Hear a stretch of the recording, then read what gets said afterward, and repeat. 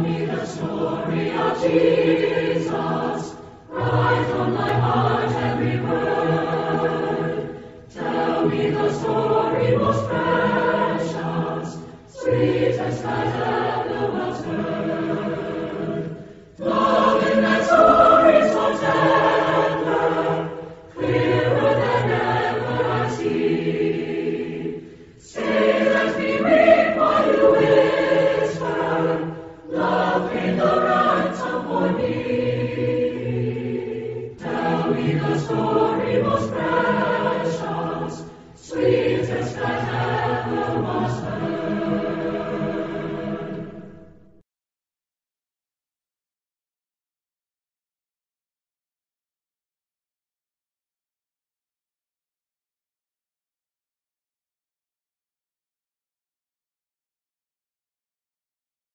Okay, we're going to continue with our study on Cain and Abel. If you turn in your Bibles to Genesis chapter 4, we've covered a couple of verses in 4 weeks, and we'll go ahead and wrap this up today, Lord willing. Genesis chapter 4 says, And Adam knew Eve his wife, and she conceived and bare Cain, and said, I've gotten a man from the Lord. And she again bare his brother Abel, and Abel was a keeper of the sheep, but Cain was a tiller of the ground. And in process of time it came to pass that Cain brought of the fruit of the ground an offering unto the Lord, and Abel he also brought of the firstlings of his flock, and of the fat thereof. And the Lord had respect unto Abel and to his offering, but unto Cain and to his offering he had not respect. And Cain was very wroth, and his countenance fell. And the Lord said unto Cain, Why art thou wroth, and why is thy countenance fallen? If thou doest well, shalt thou not be accepted? And if thou doest not well, then sin lieth at the door, and unto thee shall be his desire, and thou shalt rule over him. And Cain talked with Abel his brother, and it came to pass, when they were in the field, that Cain rose up against Abel his brother, and slew him. It's about as far as we're gonna read this morning. We know the story. We've been dealing with it now for 4 weeks. This is week number 5, and we've looked at quite a bit in this. We've looked at the fact that Abel's offering was brought by faith. We're told that over in the book of Hebrews, which argues that there was a revelation, that he knew what it was that God wanted, and he brought exactly what it was that God wanted. I don't think it's a coincidence that exactly what he brought ended up being what God wanted according to Moses in Moses' writings. It's exactly what he expected. It was the slaughter of an innocent victim and the blood shed to acknowledge the fact that Abel was a sinner and was incapable of recovering himself from that sin. Whereas Cain's offering was of the fruit of the ground. It was his own works. It was something that doesn't just happen naturally. You know, if you take a male sheep and a female sheep and put them in a pen somewhere together and leave them alone, and if they're both healthy, you know what you're going to have in a few months? You're going to have baby sheep. You don't have to be involved in the growth of that. But I have yet to see anybody grow fruit without being out there tilling the ground and working it. Cain's offering was based on human works and not based upon what it was that God wanted, and that's why God didn't have respect to it, and that's why God didn't have respect to Cain. Now, we're going to cover just a few more points on this, and so if you've missed some of the last lessons, they're on the website. Go back and take a listen to them. I don't want to review all of it, but today I want to look at one of the main problems that Cain had, and understand that even a regenerate son of God still has to fight certain sinful desires that he has, because you're still stuck to this flesh. The spirit and the soul, or the spirit and the heart, those are changed. They're regenerated. You're given a new heart you're given the Holy Spirit in regeneration, but you're not given a new body. That doesn't take place until the resurrection. So during the rest of your time on this planet, even though you're a child of God, you're still battling that sinful flesh. That's why the Apostle Paul said over in Romans, I know that in me, that is in my flesh, dwelleth no good thing. So one of the things that we have to battle with is the main problem that Cain had when it came to Abel, and that's envy. Cain envied Abel. Now the word envy means to feel displeasure and ill will at the superiority of another person in happiness, success, reputation, or the possession of anything desirable. To regard with discontent another's possession of some superior advantage which one would like to have for himself. That's envy. That is what envy is. Now there are some examples of this that we can find in the scriptures. First, I want you to turn to Genesis chapter 26. We'll look at a few of these. Genesis chapter 26.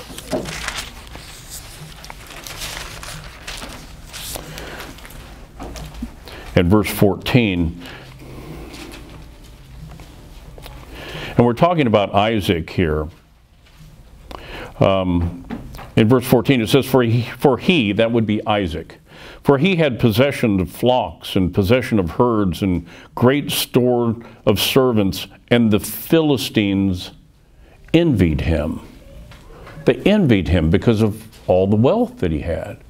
You know, that's one of the things that people tend to do, especially in an ungodly civilization that we live in today. They envy people that are better off than they are. Just look at the world. Why in the world, where else would you be able to have a hit television program called Keeping Up with the Kardashians? Is that not based on envying the lifestyle of those people? Of course it is. And that's one of the things that Satan constantly does, is just keep pushing this stuff in front of you so that you think, well, it's okay to be that way because everybody's that way. No, it's not. It's sinful behavior. You should not envy someone else. Wherever someone is, on whatever ladder they're on, they are there because God put them there. To envy them is to argue with God, therefore. You shouldn't envy them because of that. Now, we live in a country where if you want to better yourself, you can certainly do that. And you can go out and build something yourself. As long as you don't break what this book says, that's fine. But don't envy another person over that. That's sinful. Look at Genesis chapter 30 and verse 1.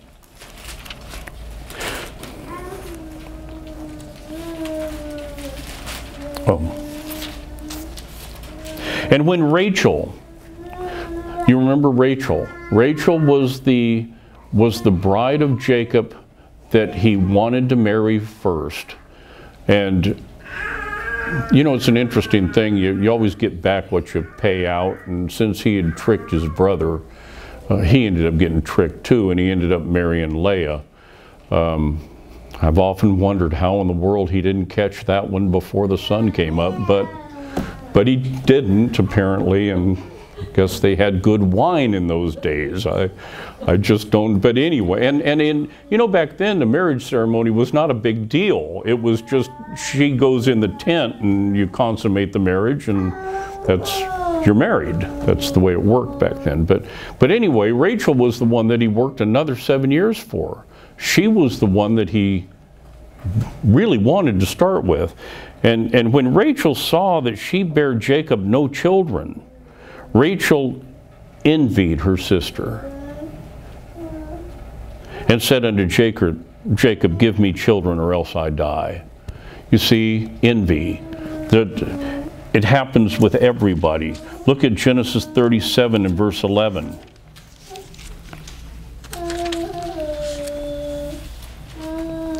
Genesis 37:11. And his brethren envied him.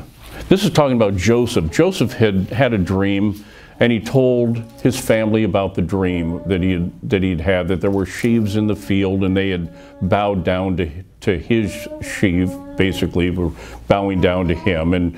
And so his brothers envied him because of that. But his father understood, he paid attention to it, paid attention to what he said.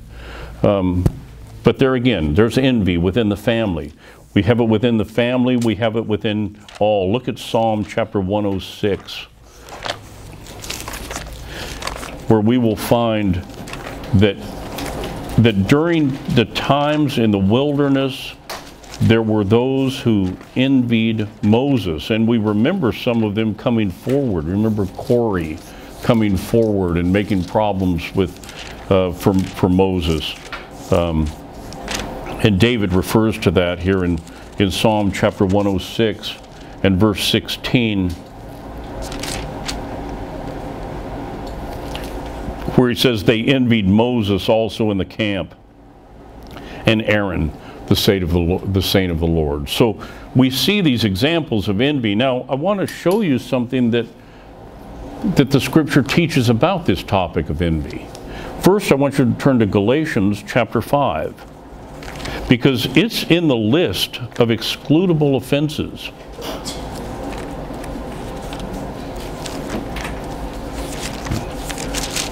Back here, Galatians chapter 5, we'll begin at verse 19 in order for the context, where it says, "Now the works of the flesh are manifest."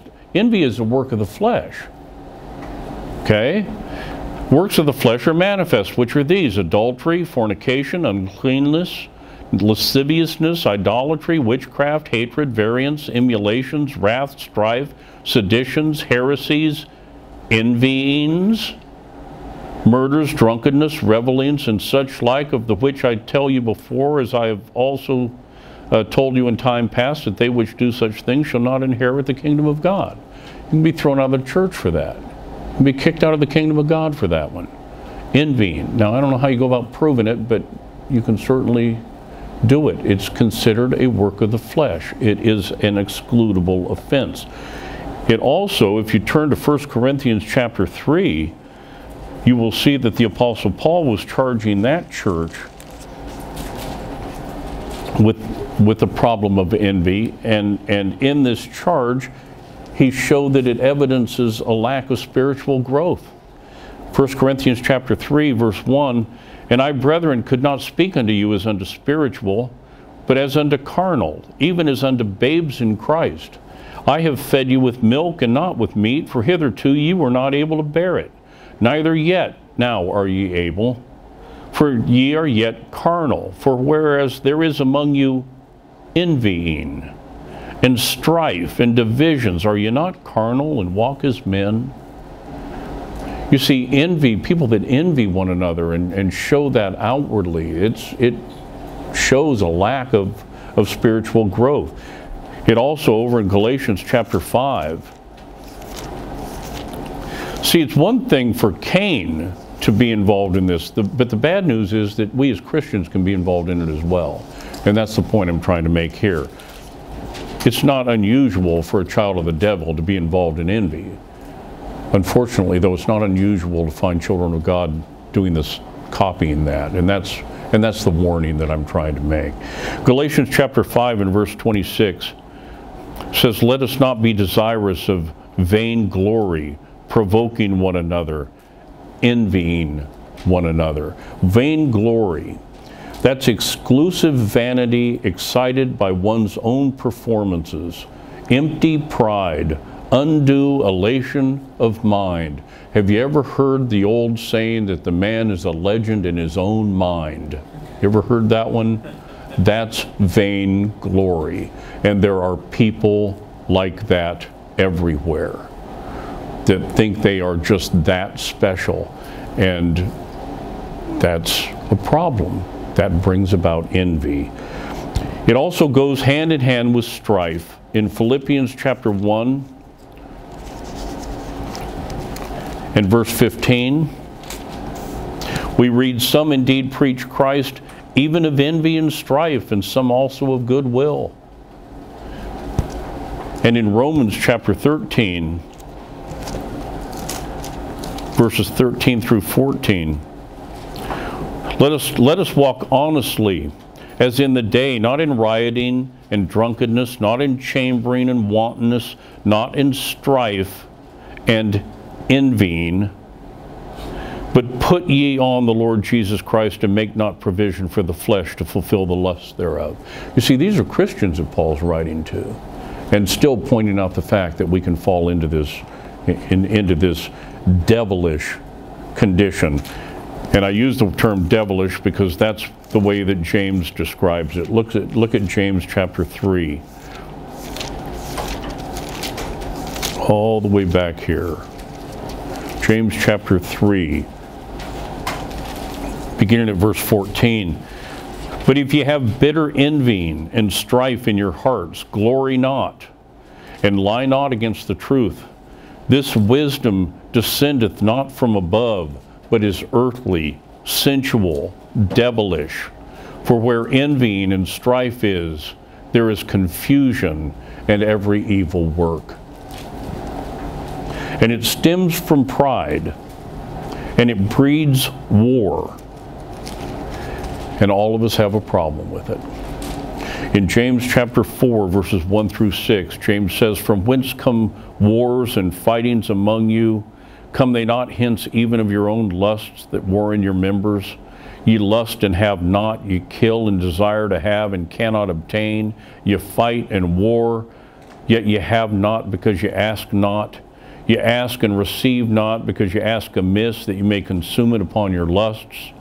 Ye adulterers and adulteresses, know ye not that the friendship of the world is enmity with God? Whosoever therefore will be a friend of the world is the enemy of God. Do ye think that the Scripture saith in vain, the Spirit that dwelleth in us lusteth to envy? But he giveth more grace, wherefore he saith, God resisteth the proud, but giveth grace to the humble. You see, when you're envying someone, you're trying to build yourself up. And you are the last person who should try to build yourself up. Let God build you up. God resists those. He resists the proud. Now, it's one thing to take pride in something that you might have accomplished, but when it comes to the things of God, you got nothing to be proud of other than the fact that God felt mercy on you and made you a child of God.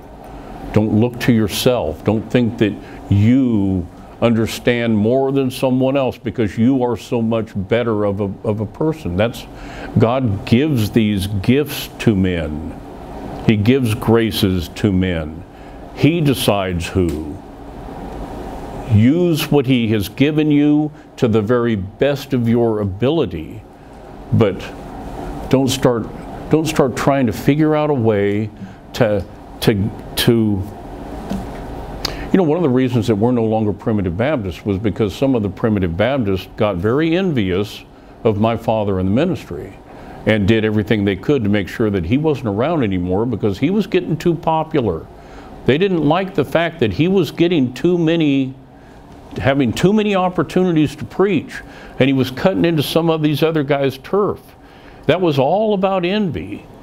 Now, it turned out as a good thing because there were other issues out there, but still, that's what envy can do. Envy can absolutely destroy a church. If people start to get envious of one another or start to look at somebody and think, well, he's better than him, and it's a bad thing. And we need to remember that and stay away from it. It's also, we're told over in Ezekiel chapter 35 and verse 11,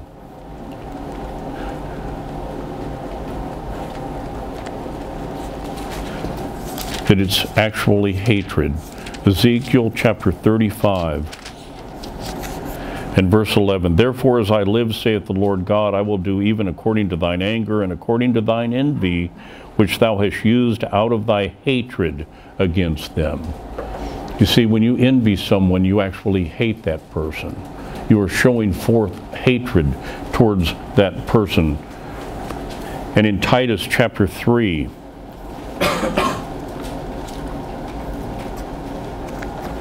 and verse 3,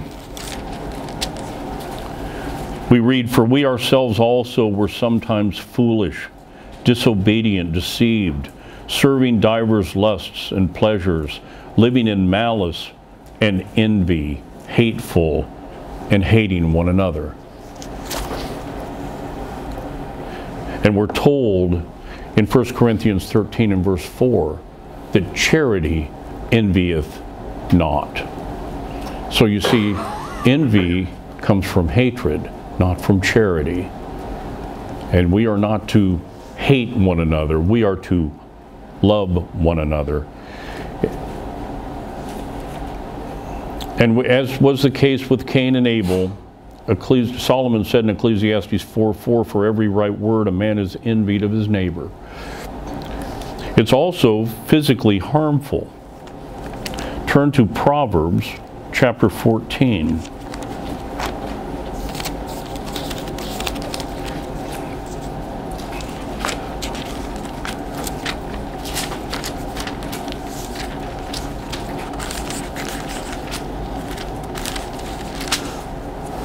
Proverbs chapter 14 and verse 30. A sound heart is the life of the flesh, but envy, the rottenness of the bones. And we're told in Job 5:2, for wrath killeth the foolish man, and envy slayeth the silly one. If you turn to Mark chapter 15, we will see how far envy can go.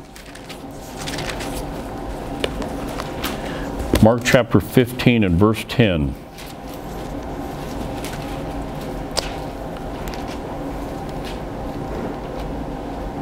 Let's go back a little bit. This is at the trial of Christ. In verse 4, Pilate asked him, saying, answerest thou nothing? Behold us how many things they witness against thee. But Jesus yet answered nothing, so that Pilate marveled. Now at the feast he released unto them one prisoner whomsoever they desired, and there was one named Barabbas, which lay bound with them that had made insurrection for him, who had committed murder in the insurrection. And the multitude crying aloud began to desire him to do as he had ever done to them. But Pilate answered, saying, will ye that I release unto you the King of the Jews? For he knew that the chief priests had delivered him for envy. The Lord Jesus Christ was nailed to a cross because of envy. That's how devilish this sin can be. And it's in every single one of us, and we have to deal with it. So when you start feeling like that might be now, it's one thing if you're trying to point something out to someone. If you know someone really, really well and you're trying to warn one of your brethren not to get too involved with that person because of who, that's not envy. Okay, it may appear to be envy, but that's not envy. But if you truly within your heart want something that someone else has, and you try to go about making plans to figure out how in the world you're going to do that by either running them down or making them lower in someone else's sight would build you up, that's envy. Do you see the difference? And it's within all of us, and we have to be very, very careful with it. Think about the case of Saul, King Saul, and David. Now, I'm not going to turn to the scriptures, but you remember that Saul got upset with David. Why? Because David was more popular than he was. You know, they said that Saul had killed his thousands and David had killed his tens of thousands. David was more popular than King Saul. And what did King Saul decide he wanted to do? He took out to kill him. That's envy. That's what envy can lead to. That's what killed Abel. It was envy within Cain that killed Abel. That's what killed the Lord Jesus Christ. Look at Acts chapter 13.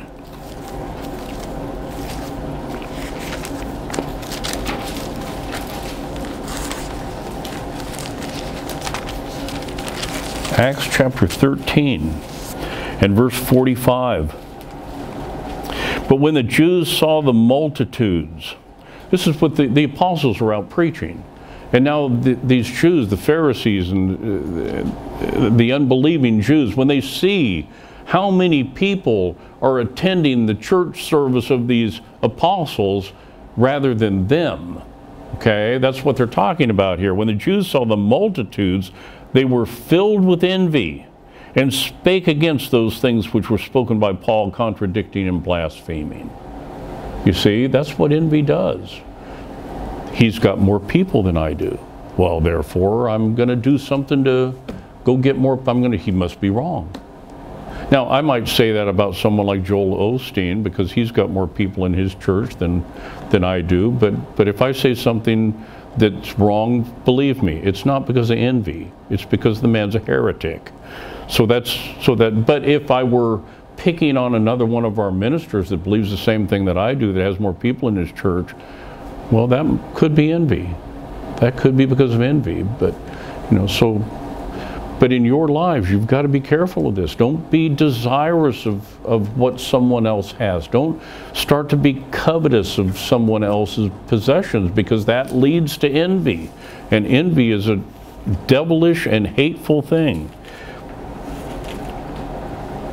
And when we envy one another or another by yielding to our flesh, we become very base. And we become very Cain-like. I want you to turn to Romans chapter 6. Because there are some people that will say, well, I'm a Christian, I can't do that. I could, yeah, you can. You can. You still have that same flesh nature that you always had. You don't get rid of that one until you drop dead. And then when you drop dead, you rot. And you won't get your flesh back until the resurrection. Romans chapter 6, verse 16. Know ye not that to whom ye yield yourselves servants to obey? Now, stay right here for a second, but look back at Romans, keep your hand here, go back to Romans chapter 1.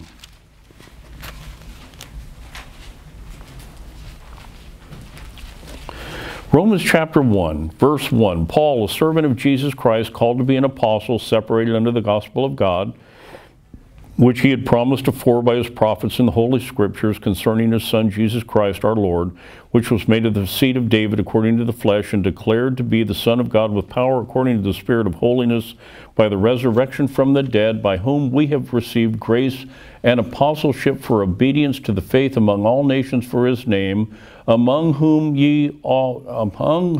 are ye also the called of Jesus Christ, to all that be in Rome, beloved of God, called to be saints.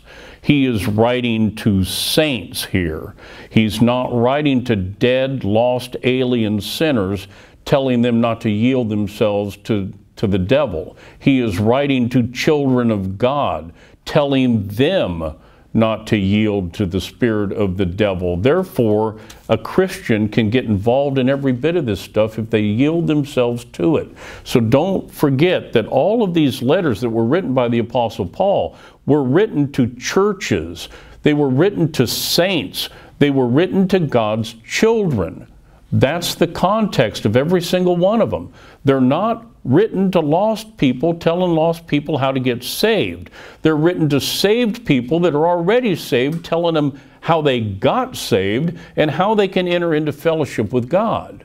Just pay attention to what it says in the first couple of verses of each one of these letters of Paul, and it's unmistakable. He's not writing to lost people. That's why people get so confused. They lose sight of that. And they think this is some sort of roadmap to get eternally saved. But it's written to saved people. It doesn't tell you how to get saved. You're already saved because it was already written to you. Does that make sense? So here in Romans chapter 6 and verse 16 again, know ye not, no saints, know ye not, that to whom ye yield yourselves servants to obey, his servants ye are, to whom ye obey, whether of sin unto death or of obedience unto righteousness. You see that? Even we can become like Cain. Even we can get into the flesh. And even we can fall into any one of those sins. And that's why they're listed over there as the works of the flesh. And that's something we have to always remember. You know, another interesting point about this, over in Genesis 4 and verse 7, we read it quickly this morning, and it's kind of a minor point, but worth the making. Genesis chapter 4 and verse 7 says, "If thou doest well, shalt thou not be accepted, and if thou doest not well, sin lieth at the door, and unto thee shall be his desire, and thou shalt rule over him." Do you realize that if Cain had have repented, he would have ruled over Abel? He was the eldest. Cain was the eldest. He had the birthright. He would have ruled over Abel. But instead, he ended up killing him. Now, it's important to note that God had specifically given laws to the people that the eldest would rule in the secular world. Interesting point. You see, the godly do not have a divine right to rule when it comes to things that go on in this world. We don't have that divine right. And God had specifically said that the elder would be the one that would have the birthright. Look at Deuteronomy. See where I'm at here. I know it's in Deuteronomy. Deuteronomy 21. Verses 15 through 17. "If a man have two wives, one beloved and another hated,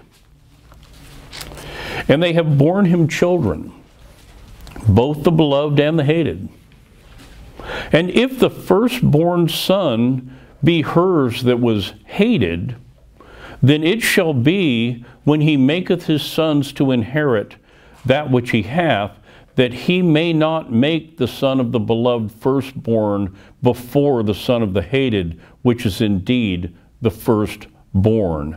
But he shall acknowledge the son of the hated for the firstborn by giving him a double portion of all that he hath, for he is the beginning of his strength. The right of the firstborn is his." Cain was the firstborn. Cain would have ruled. He had the birthright as far as this world is concerned.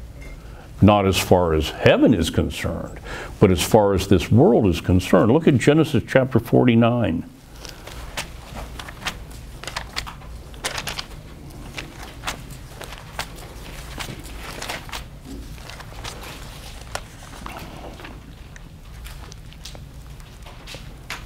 You know, I find this interesting also, and I don't have a Bible verse for this, but just from experience, have any of you ever run into a situation where a family shows favoritism to one or the other of children, and they always seem to pick the second one? You ever notice that? They always tend to pick the second child. The second one ends up being the favorite. I just find that interesting. So, not that it means anything, but I just find it interesting. It's another one of those little areas where the flesh gets in the way. Genesis chapter 49 and verse 3. "Reuben, thou art my firstborn, my might, and the beginning of my strength, the excellency of dignity and the excellency of power. Unstable as water, because thou wentest up to thy father's bed, then defilest thou it. He went up to my couch.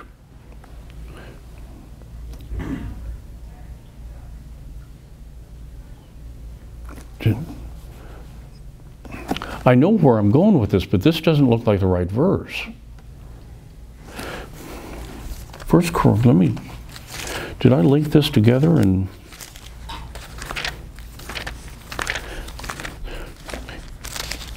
I might have to, 1 Chronicles 5. Oh, here we go. 1 Chronicles chapter 5. Reuben was the firstborn of Jacob. Should have had the birthright. Didn't get the birthright. Joseph got the birthright. Why? If he was supposed to get the birthright, why didn't he? Well, because he defiled his father's bed. He jumped in the sack with one of Jacob's concubines. I'm not going to go back. That's over in Genesis chapter 35, I think. You can go look at that yourselves. But for that reason, he lost the birthright. But he should have had it. He should have had it by the fact that he was the firstborn, but he gave it up because of his sinful desires. In 1 Chronicles chapter 5, we have the story where it says, "Now the sons of Reuben, the firstborn of Israel, for he was the firstborn, but forasmuch as he defiled his father's bed, his birthright was given unto the sons of Joseph, the son of Israel, and the genealogy is not reckoned after the birthright. For Judah prevailed above his brethren, and of him came the chief ruler, but the birthright was Joseph's." You see, ordinarily, the birthright would have been Reuben's. Even though the Lord Jesus Christ came out of Judah, Judah didn't get the birthright. It should have been Reuben's, but since Reuben had sinned, then Jacob was free to give it to the sons of Joseph. So the point is that Cain would have ruled. He was the firstborn. He had that right. He had the birthright. And in the secular realm, remember that rule and power are not a divine right of the godly. So don't be surprised if rule and power are not in the hands of the godly. Now, we are next told that Cain rose up against Abel, his brother, and he slew him. You know, it's interesting that Cain brought an offering to the Lord that was an unbloody offering. His religion started out unbloody, and it ended very bloody in persecution, as it always does. Abel had killed an innocent lamb to satisfy God's vengeance, whereas Cain killed an innocent man to satisfy his own vengeance. And in doing so, Cain usurped the place of God. Cain believed that it was his law that had to be obeyed, not God's, but Cain's law. Cain's law rules. And he believed that whoever transgressed Cain's law must die, as in the case of Abel. And he demanded that his vengeance must be satisfied. Turn to Romans chapter 12. This is one of those passages that I have tacked up on my bulletin board. And I read it constantly because it's got a whole lot of good stuff in it.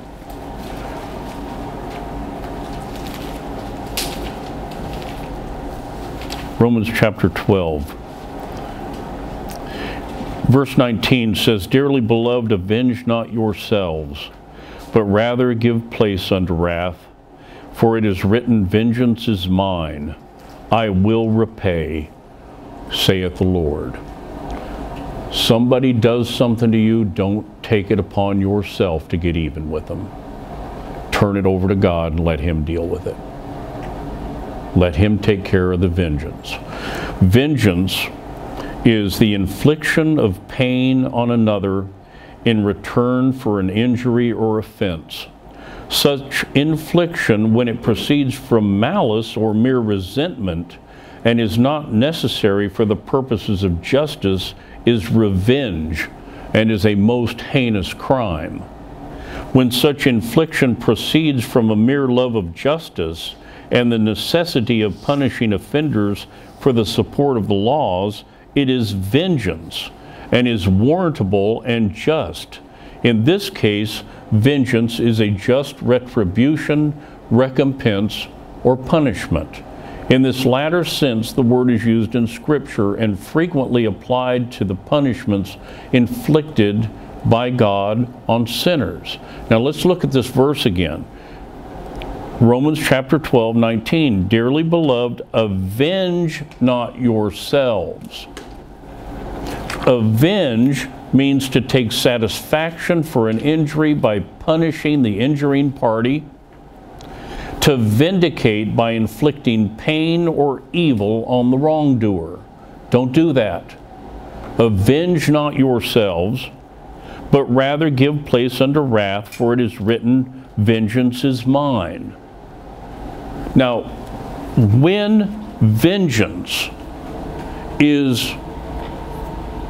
the punishment of vengeance is brought about because someone broke a law, it is just to inflict the punishment that deserves.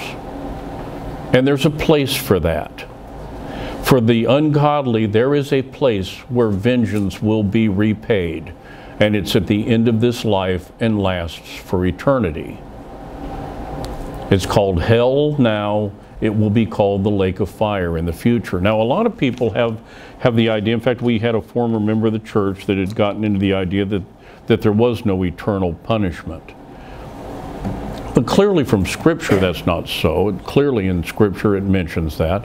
And if God has put in place the fact that if you do this, this is the punishment, then He is not just if He does anything other than gives you the punishment that He said that He would do. Parents, listen, and those that will be parents someday, listen to this and listen to it very, very well. If you tell your child that if you do that, this is the punishment, and they do it, which they will, you better deliver the punishment that you told them, and you better be swift about it.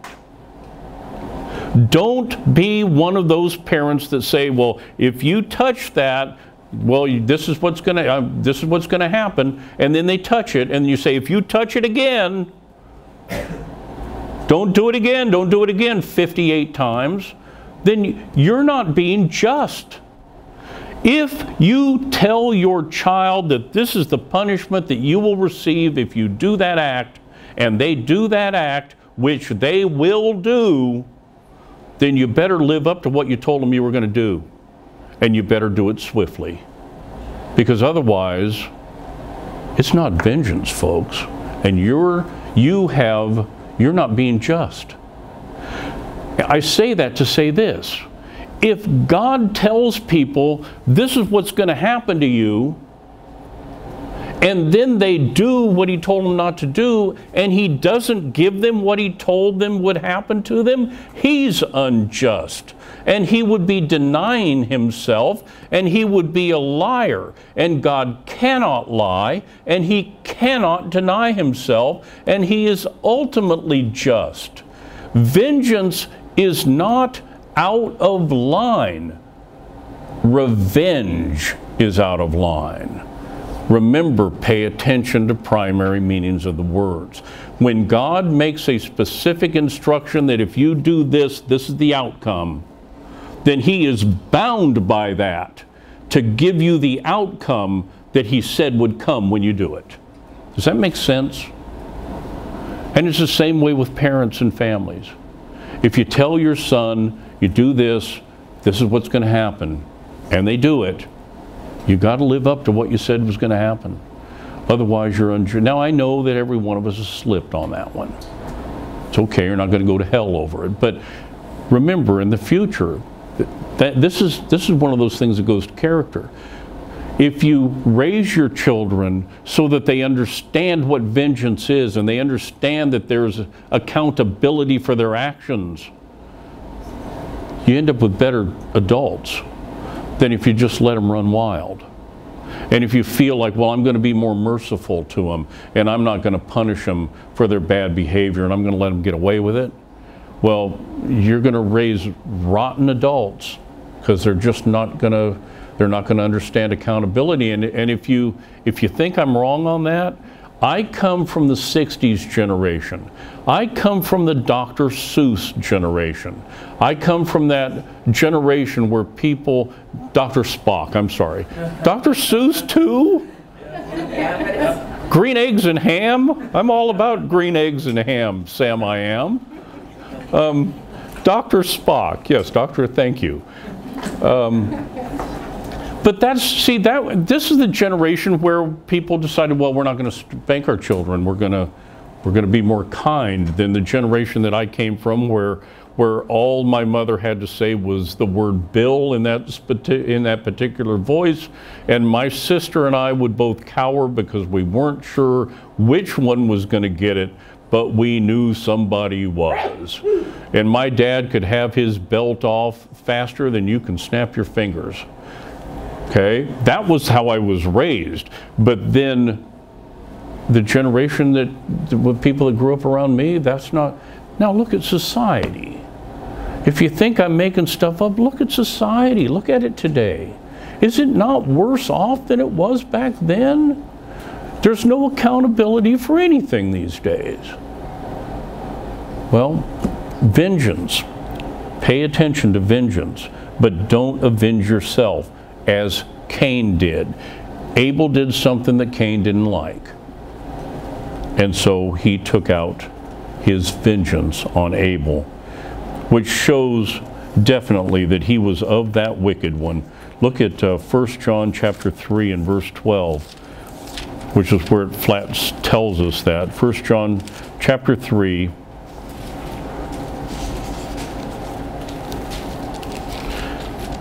and verse 12.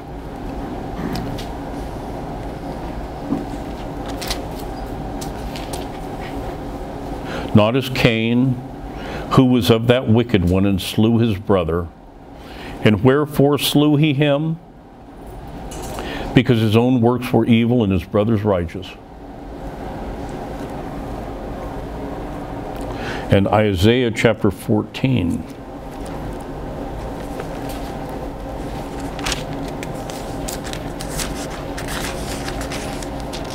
Isaiah 14 and verse 14. Says, this is talking about Lucifer. I will ascend above the heights of the clouds. I will be like the Most High. There's the wicked one. And that's exactly what Cain was trying to do. Usurp the law of God and take his place. His real problem was with God. Cain's real problem was with God. But he took his revenge out on the man who represented God. And as Solomon says in Ecclesiastes 1:9, there is no new thing under the sun. Now, the zeal of Cain's religion, and remember, he was very religious. He showed up at the right time. He brought his offering. He came to the place he was supposed to be. He was religious. But his religion became persecution, which is the zeal of all false and apostate religion. You know, it's interesting that one of the things that our founding fathers did that was right is they wrote the First Amendment. Now, I know that there are those that, on the more liberal side of things, that think that means that there's supposed to be a separation between church and state, and that they're supposed, but that's not what it says. Go home and read it. What it says is that they're not going to they're not going to establish a religion. Most countries had established state churches. Italy had the Roman Catholic Church, do they not? What else do you find in Italy? What other kind of churches would you find in Italy? Scotland has a Presbyterian church. That's what you're going to find in Scotland. You're going to find Presbyterian churches in Scotland. You go to England, you're going to find the Anglican Church, Church of England. Countries had established state churches supported by the state. And what happens whenever there's a state church? They persecute anybody that is not part of the state church. False religion always persecutes others because it's all they've got. And that's how they deal with it. So our founders, that was one thing they did right. They made sure that we didn't have a state church. So at least in this country, you can still worship how you feel you want to worship and not be too terribly persecuted for it. But his zeal ended up bringing persecution. Turn to Matthew chapter 23. When we started this series, we read this entire chapter, and we keep going back to it. But on this point, Matthew chapter 23, verse 34, Wherefore, behold, I send unto you prophets and wise men and scribes, and some of them ye shall kill and crucify, and some of them ye shall scourge in your synagogues and persecute them from city to city, that upon you may come all the righteous blood shed upon the earth, from the blood of righteous Abel unto the blood of Zacharias, son of Barachias, whom you slew between the temple and the altar. From A to Z, all of them. Persecution. They persecute. Apostate and false religion persecutes true religion. It always has. It always will. Philippians chapter 3.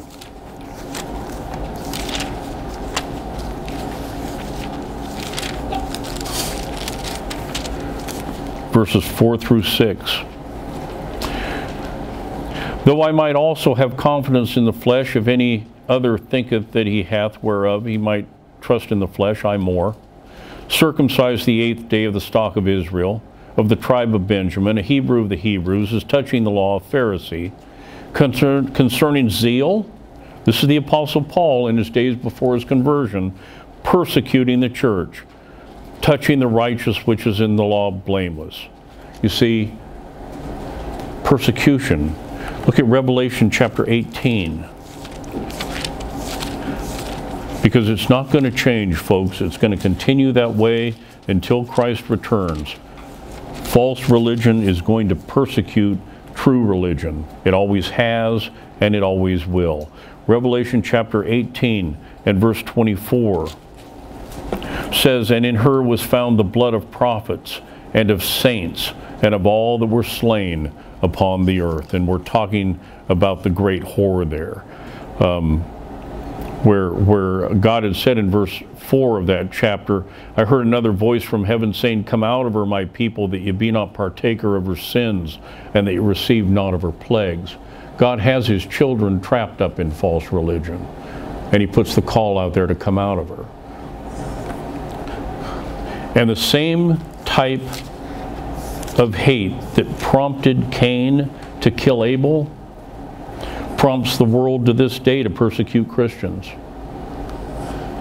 Now again, in this country, it hasn't been so bad, but in other countries, it can get downright horrible. You know, it wasn't so good in Cuba there for a while. If you were a Christian, that would buy you a 45 caliber round and a burial in an open grave somewhere.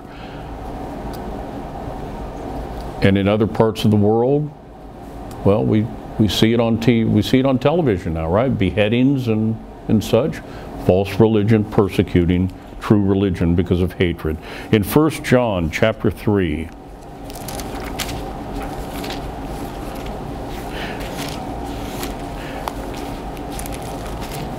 and so we are admonished not to do that.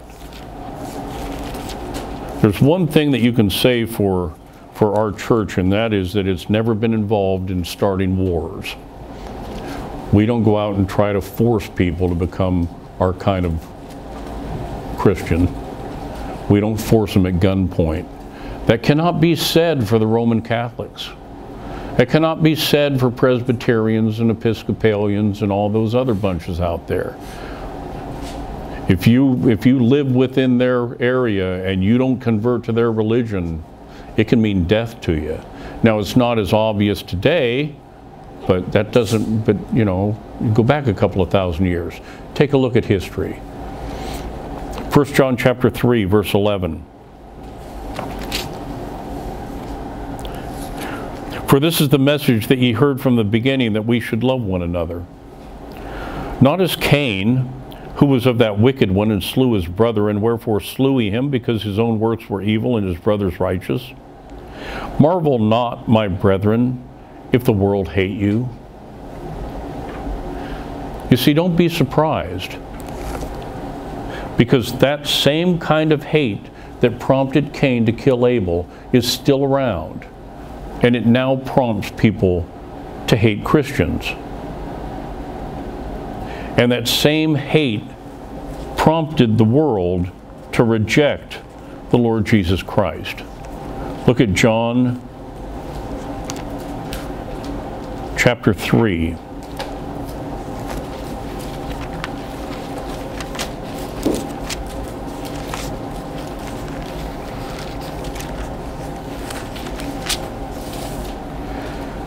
John chapter 3 and verse 19. And this is the condemnation, that light has come into the world, and men love darkness rather than light. Why? Because their deeds were evil. And in John chapter 7,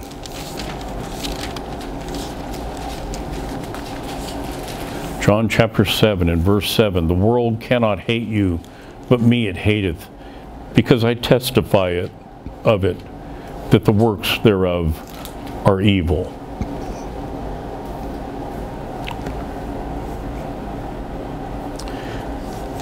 In Matthew chapter 27, we have a parallel passage to one that we read just a few minutes ago, dealing with the trial of Christ before Pontius Pilate. And in Matthew chapter 27 and verse 18, we read, well, let's go back. Let's look at verse 17. Therefore, when they were gathered together, Pilate said unto them, Whom will ye that I release unto you, Barabbas, or Jesus, which is called Christ? For he knew that for envy they had delivered him. The slaughter of the Lord Jesus Christ was because of envy by apostate religion. The slaughter of Abel was because of envy by apostate religion. And in that regard, Abel was a prototype of this crucifixion of the Lord Jesus Christ. And so now I'm going to close. I'm actually going to close on this point.